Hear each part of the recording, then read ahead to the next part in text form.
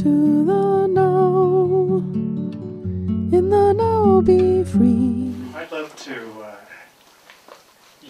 get some kind of practical tips on how to determine next steps, how to continue mind training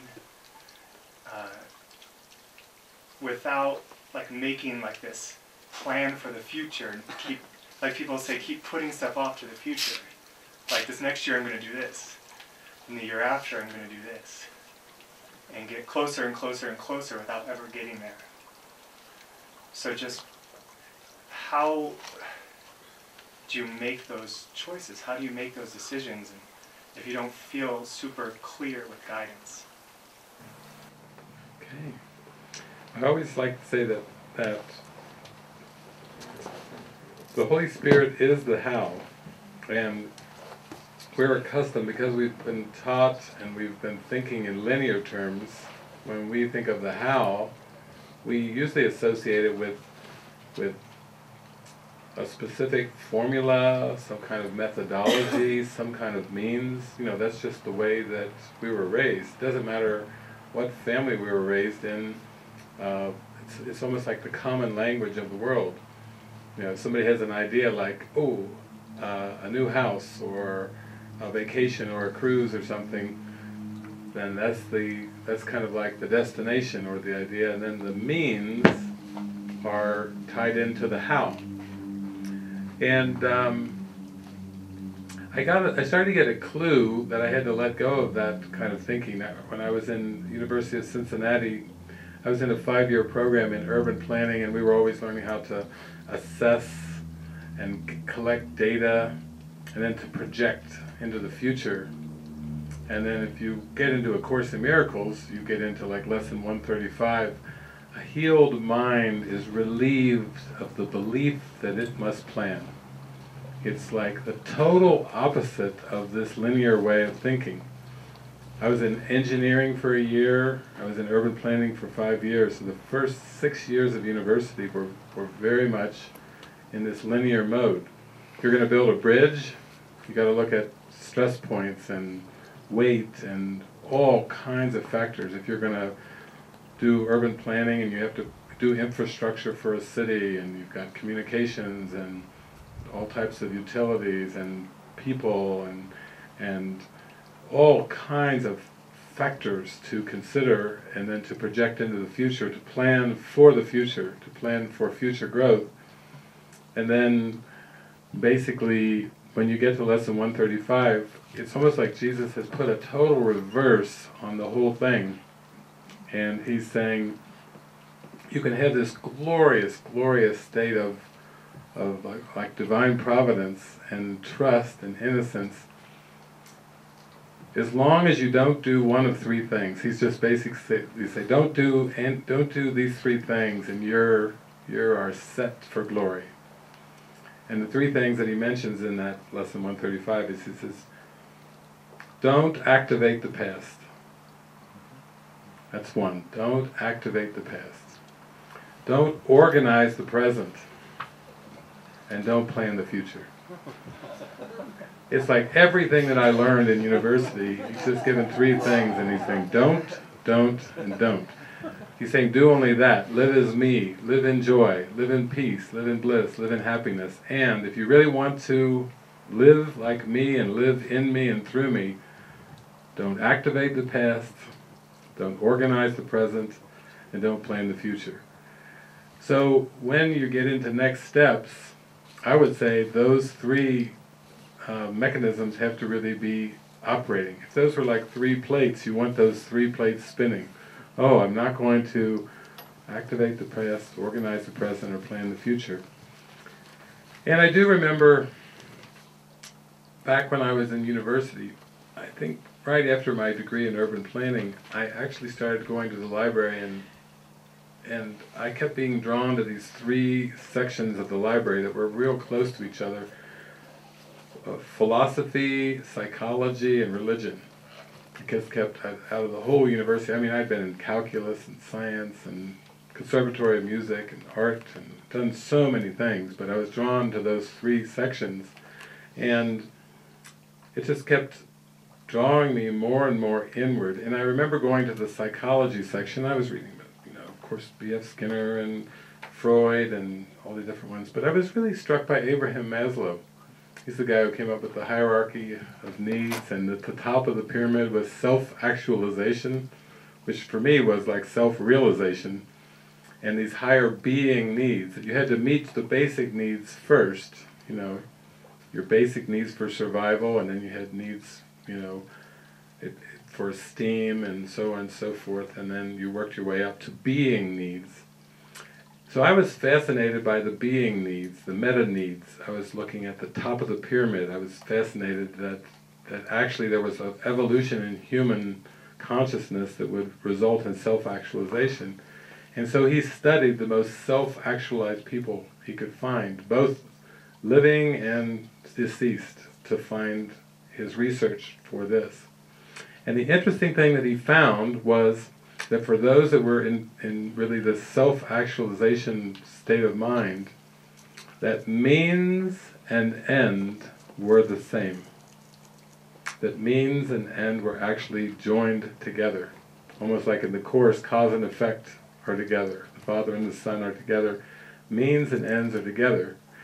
And the more I read about it, it was like, I said, what does that even mean? Means and end are together. I mean, I can't even... I'm so used to thinking of means coming before the end that I could hardly imagine what that would even mean. Means and end are together. Like, like the destination is now.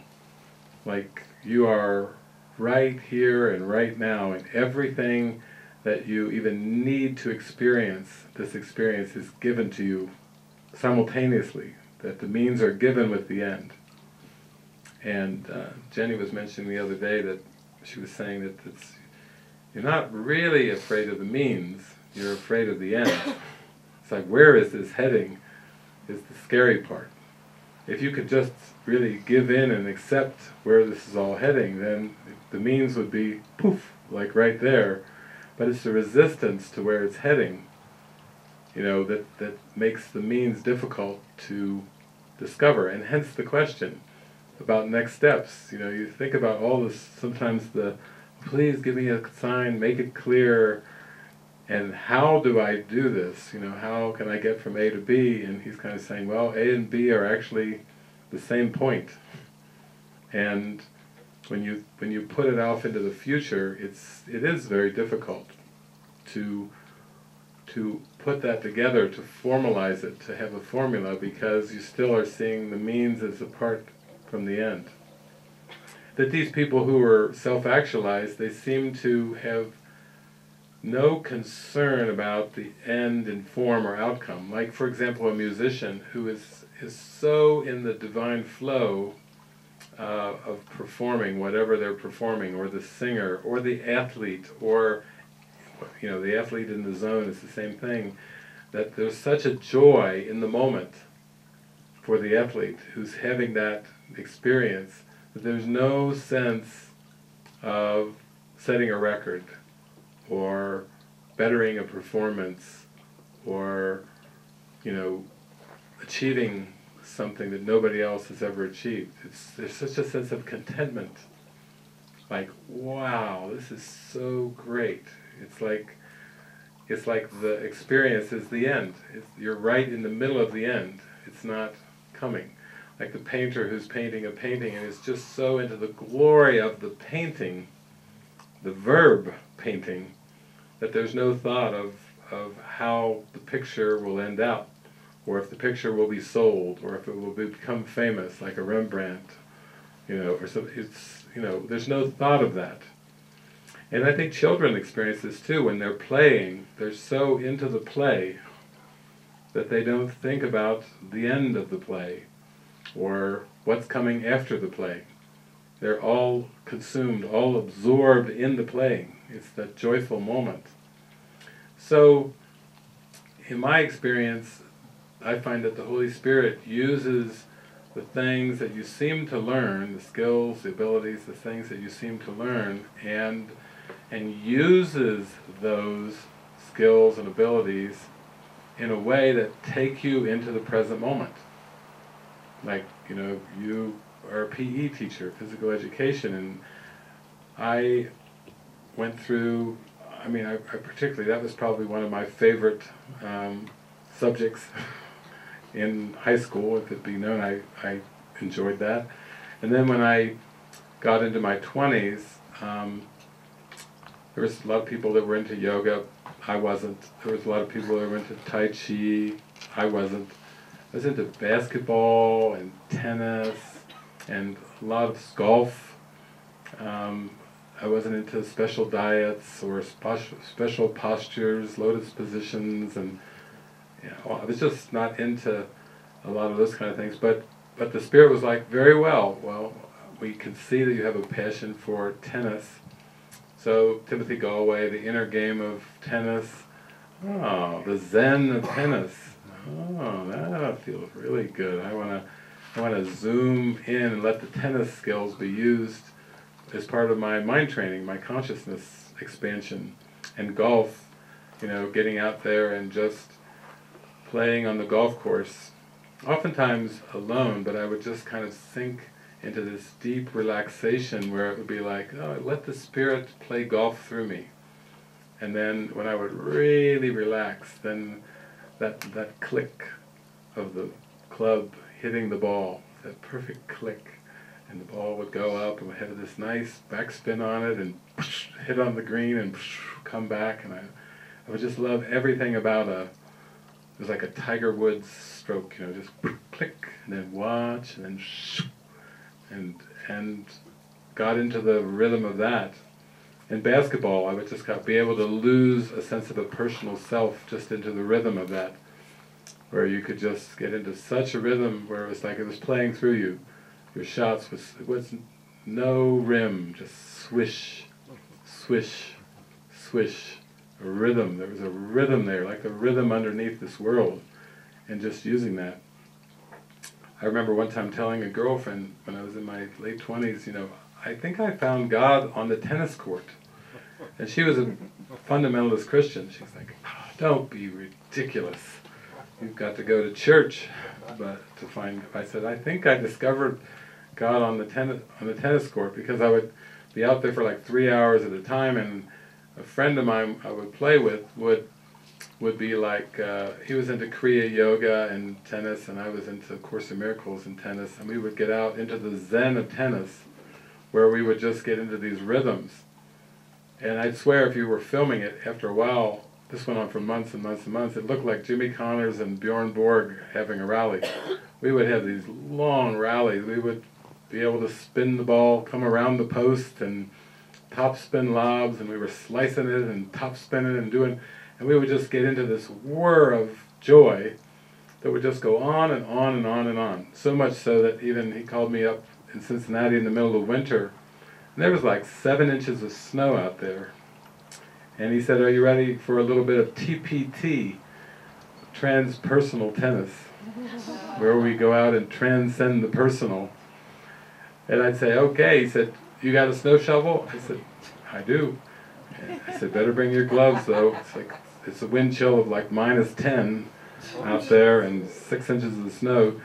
So we go out on the tennis court and we would shovel the tennis court, and we'd have these piles of snow and everything, and we'd have our hats and gloves on and everything. And he had a big mustache and a big beard, and his nose was running, and it was like icicle snot, on there. And we'd be out there, we just lose track of the body, lose track of everything, lose track of the minus whatever 10 degrees wind chill, and we would get into the rhythm. The balls would only come like this far off the ground, so all of our knees bending, all of our techniques had to be just emphasized so we could even continue. We'd just get into the zone at -10, out there rallying, and we'd even do a little bit of the Boris Becker, we'd a real wide-angle ball. We could go flying off, way off, knowing we would land in a pile of snow. So instead of doing the Boris Becker thing and scraping up the knees and everything, we would go sailing 10 feet out of the court with one final whack, just like 2 kids playing. But the Spirit was using our skills and our love of sports and using them in a way to train our mind. So that's how the Holy Spirit works. You know, when we loved what we were doing and we were allowed to use whatever it was that we had, we didn't have to relearn a bunch of new skills. We just took, the Holy Spirit took our skills, and I had always loved baseball and softball and all these sports, so instead of getting into a lot of things that are seen as more as spiritual movement disciplines or meditation disciplines, it just, that's how glorious the Holy Spirit is. But you could see that it was taking us more to do not activate the past, organize the present, or plan the future. Quickly, when we played tennis, we were like, keeping score, you know, was like, why would we keep score? We're just into this glorious rhythm of the zone, and the zone, we couldn't even think of the score. You know, if we tried to keep score, it literally went out. And it was the same with golf. You know, I just would get into the rhythms, and with everything I would do, I would get into the mind training and get into the zone and to the present moment with it. And there was a point at the end of that where my friend, I think he was up, at the time, I think he was up into his 40s, and the skill level went so high that he was tempted. He said to me at one point, he said, you know, I'm going to start entering tournaments. I'm going to start beating some of these teens and these 20-year-old phenoms, you know, and I just said, well, I'm off the ride there, because I absolutely had no inkling of using it for competitive purposes. I was just like so devoted to just living in that moment that I could see that the Course was teaching me that I needed to use it for that flow and that expression and for nothing else. There's a line in the Course, Jesus says, never underestimate your need to be vigilant against the idea of competition. Competition obliterates the zone, the moment from the mind, and so I was all into the skills. I loved the skills and the sports, but the competitive aspects of it, you know, this was just taking me more like Gandhi in a very non-violent, peaceful direction, opposed to that. So I said, well, do whatever you need to do, and he would go out and enjoy beating younger, you know, tennis players, whatever, but I just could never get into that. And I think it's been that way with the Course. You know, the more I got into it, I just got so into the experience of the presence and the connection that everything else, you know, when people would talk about, you know, you could do workshops and books and all these different things, and I thought, well, the Course is such a masterpiece, I just couldn't imagine like spending my life writing books with such a masterpiece already there. I wanted to practice it and live it, but I wasn't interested in making a career out of it. Even a Course in Miracles career, Jesus was saying, no, you've done that before in the past. This will be different. You know, we're going for the awakening here. We're going fully into the experience, and don't be distracted by any other thing that the ego tries to throw up as an alluring aspect of the world. You know, we want to go all the way inward to the kingdom of heaven here. So, in answer to your question, when you are aware that you don't want to activate the past, organize the present, or plan the future, and you just come together and join in the state of presence, that's what usually happens. It can happen at the end of a retreat, or oftentimes we would do these devotionals of 10 days, or 2 weeks, or 3 weeks, where people would come with us and just immerse into this deepening experience, and then at the end the next steps would be more of just like a joining in prayer and just listening. And oftentimes it comes very spontaneous. I'm thinking of one friend of ours, Armel's husband Eric, at the end of a devotional back a while back, he came to me, and he had been a hypnotherapist, and he had a house in Texas and a career and so on and so forth. And at the end of the devotional, he came to me to join in next steps. And well, we prayed, and he was very sincere in wanting to just be open to the next steps. And I prayed, and then I heard one word, and that was minstrel. And then it kind of had a traveling feel, like a traveling minstrel. And I remember Eric, when I said the word to him, he said, "What is that?" You know, he played the guitar, and I could feel all these songs in him that were to come through, and really spectacular songs. And he'll be here at Strawberry Fields forever, you know, in about a month playing. But it was like minstrel. He had to go to the dictionary to look it up. And then when he did, he was like, "Wow, yeah, that's it." In that moment, the whole hypnotherapy career, the house, and everything really went. Even though it took a little time to just quickly resign from the career and to sell the house, to play it out. It was a moment of the minstrel idea came in, and it was just like, yeah, I totally feel it.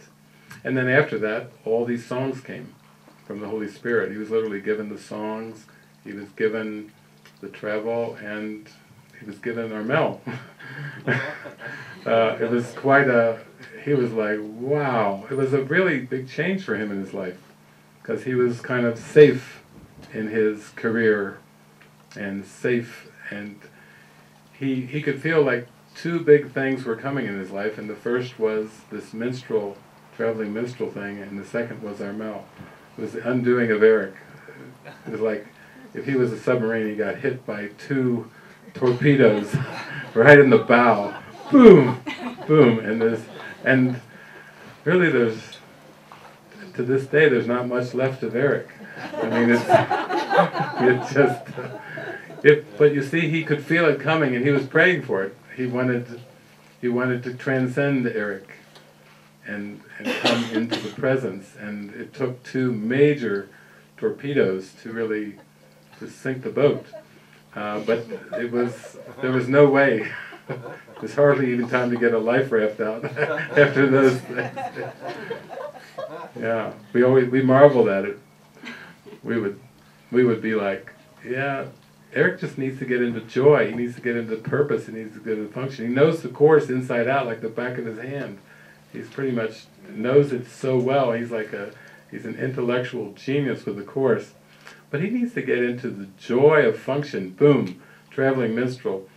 And he needs to let go of this intellectual approach to the Course.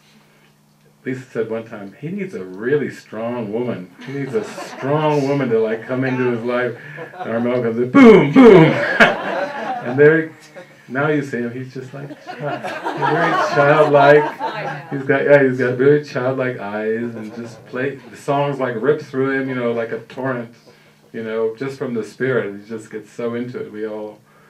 It would be a treat if you can come to Strawberry Fields just to listen to Eric. You know, it would be a blessing. But this is how it happens. You know, that's kind of an example of next steps, where it was all underneath there, like in potentiality, ready to happen, and it was just this self-concept, this personality self-concept that was on the surface. It was quite tightly tied down, you know, and it was anchored through years of repetition. You know, the career was quite a long career there in hypnotherapy, and he was paying a mortgage on a house and all the, you know, typical things like this, and then boom, boom, boom, it was totally reconfigured, and it's like going down the rabbit hole, kind of like they talk about in What to Believe.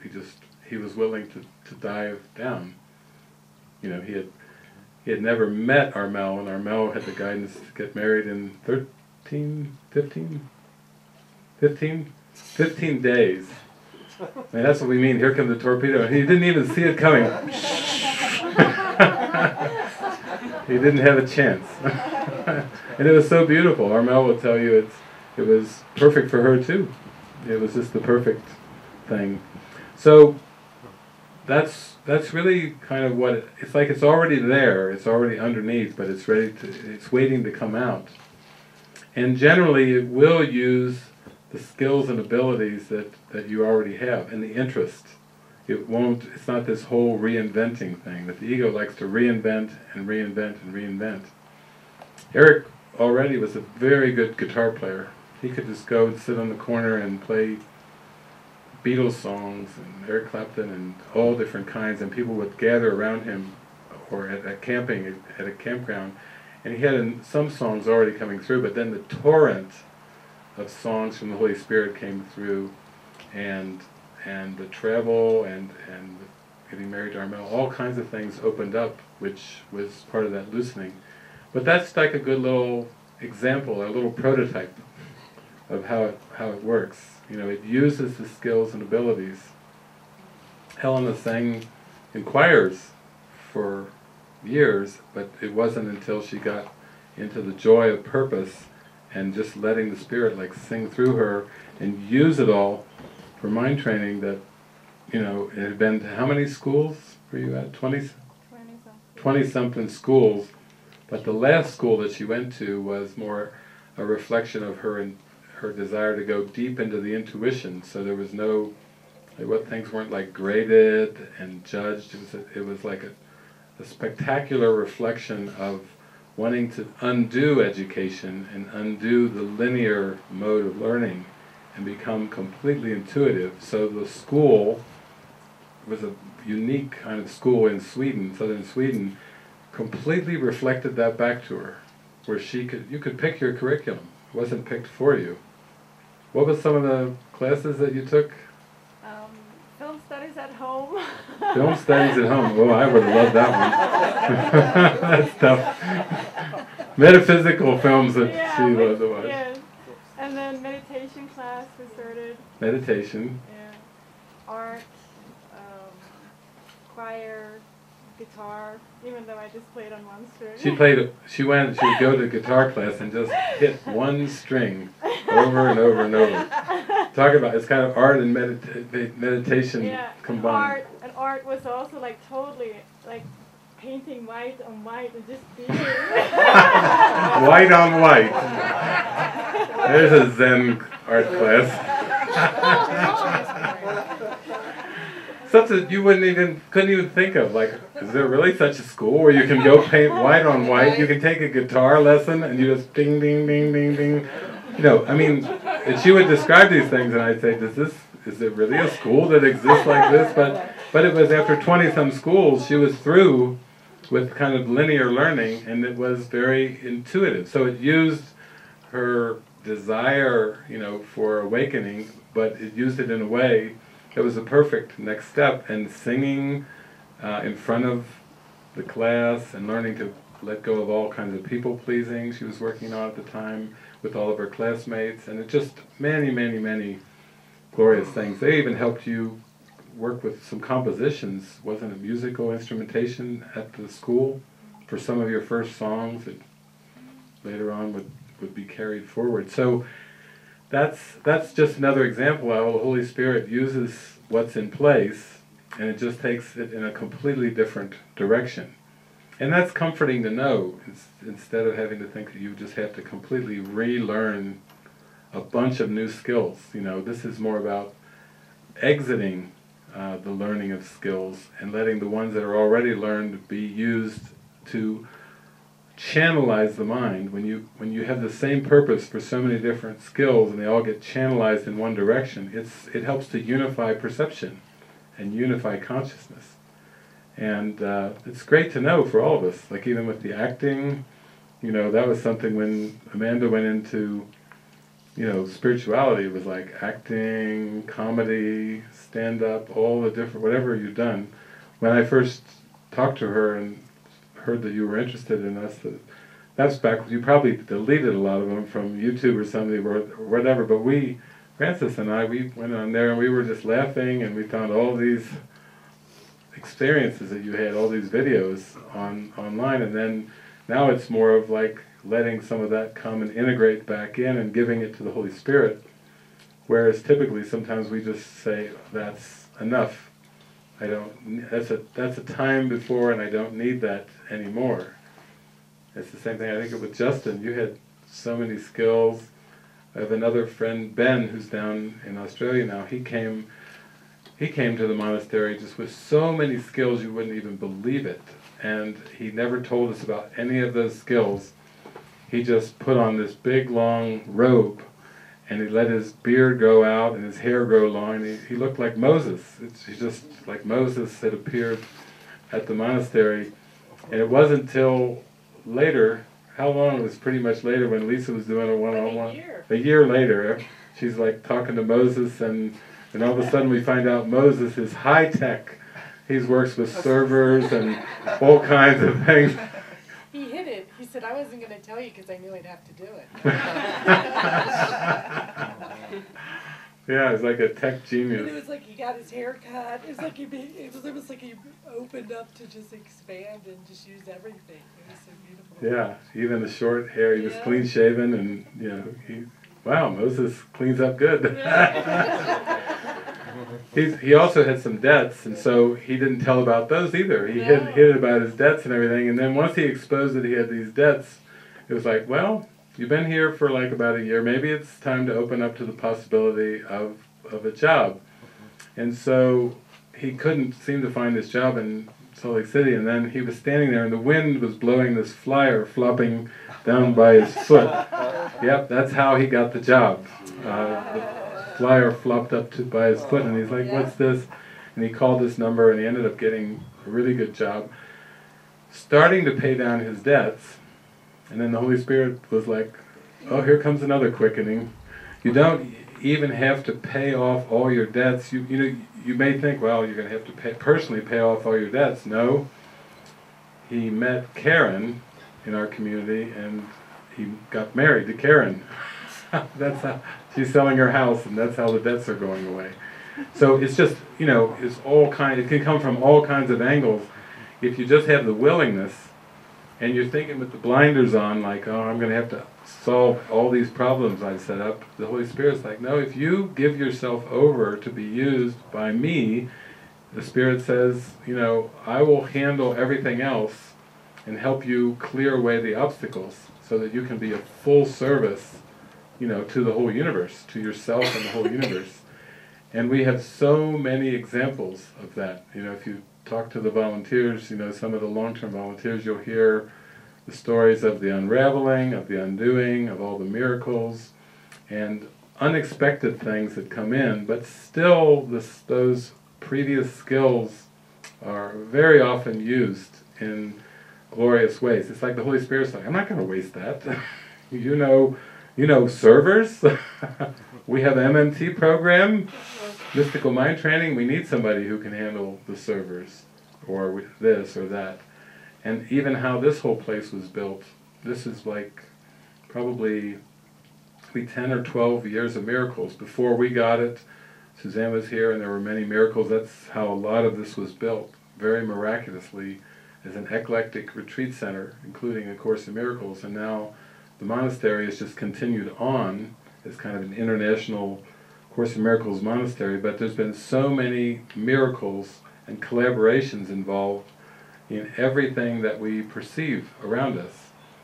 And you can feel the vibe of it, at least, even if you don't see the whole, film of how it happened. You can still feel the vibe of the energy of all the collaboration that was used for mind training.